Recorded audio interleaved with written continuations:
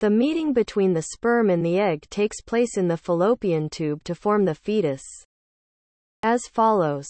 The cell is divided into 2, 4, 8 and even 16 cells, which are called morula.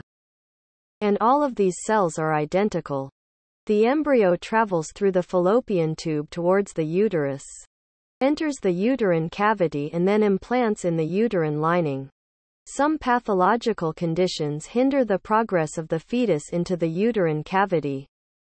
Therefore, the fetus may begin implantation in the fallopian tube to cause an ectopic pregnancy. After implantation, the body produces a large amount of hormones that cause the ovaries to stop producing new eggs, as happens every month. There is an increase in the secretion of other hormones such as estrogen and progesterone. To prevent the body from removing uterine tissue, and to prevent harm to the fetus. Pregnancy food in the third week of pregnancy. It is important to maintain a healthy pregnancy regimen that includes the following. Regular fitness exercises.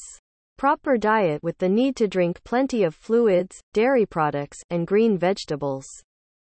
Refrain from smoking, taking alcohol and drugs. Reduce caffeine consumption as much as possible. Continue to take folic acid and iron.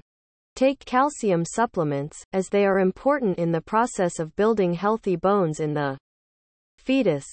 Pregnancy tests in the third week.